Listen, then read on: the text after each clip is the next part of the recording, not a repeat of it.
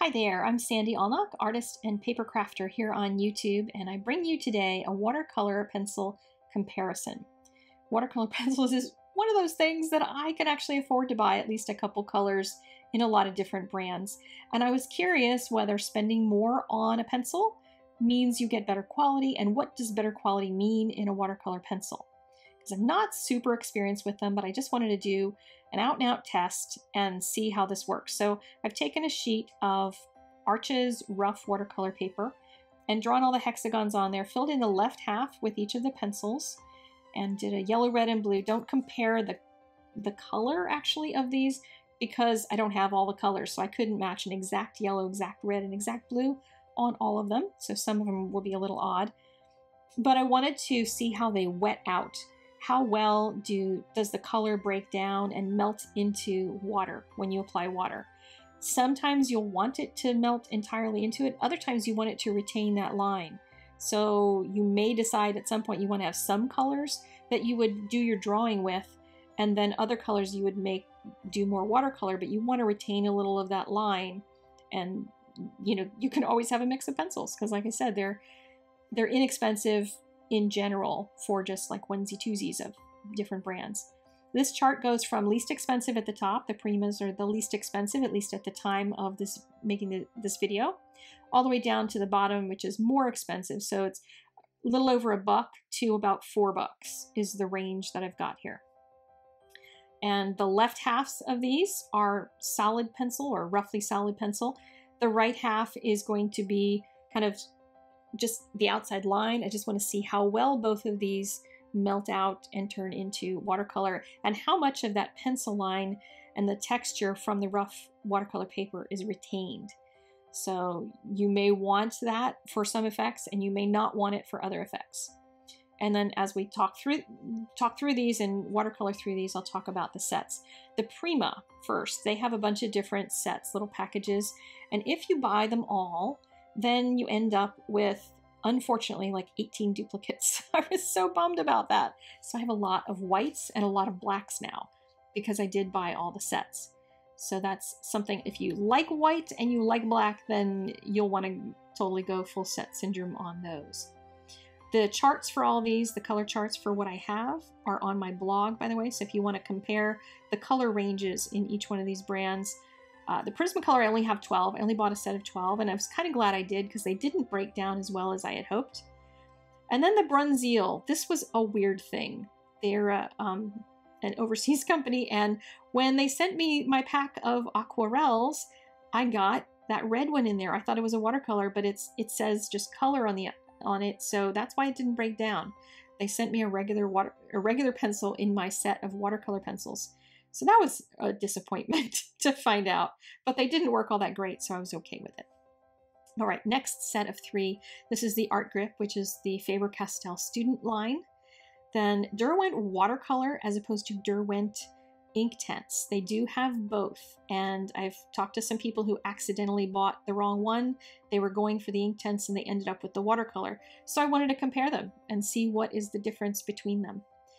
And this is the Inktense. And again, I picked the a more of an orangey yellow instead of a regular gold, so sorry about that. And we'll finish watering these out and then start talking about the sets. The Art Grip, I bought a bunch of them and they worked just fine. They're a thinner pencil so that there's less color, and that's one of the things I think that makes them more affordable. There's 60 colors in that set, and they come in little packs, little groupings of colors. The Derwent watercolor pencils didn't water out as much as I had hoped. I thought maybe they would do a little bit better. And on all of this, I was trying not to scrub at them to see, can I make it water out? So probably if you have any of these, you can just work at it with your brush a little bit more. But the Inktense also didn't water out as much as I had hoped. I was really bummed because I love the intensity of color of the pencils. But I do know that you can scrub on that particular brand because I've done it before to try to smooth it out. It's just going to be a little more difficult with some pencils than others. Now these 3 are the most expensive. The Albrecht Dürer has 120 colors, and I love them because they do water out nicely, and I have the full set. So I have a lot of color options when I use those. These Cretacolor Aqua monoliths I was not pleased with.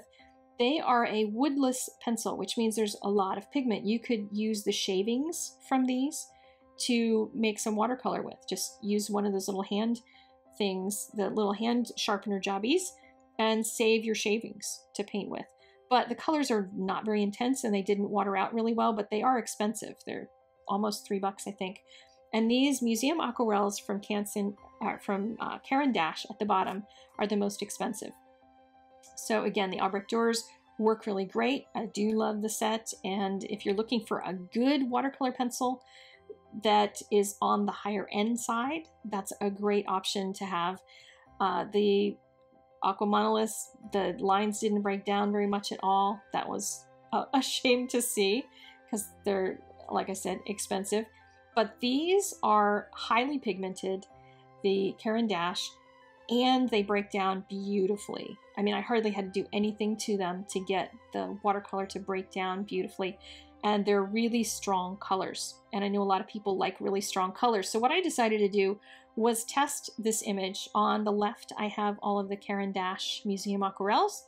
And I tried to roughly match colors. They won't be exact, but the Inktense are on the right because the Inktense has been my go-to for bright, intense color.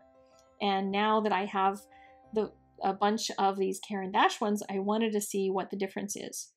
And again, you can go to my blog to get color charts to just see them. You can scroll down the page and see as a grouping which brand catches your eye the most for the kind of look that you want.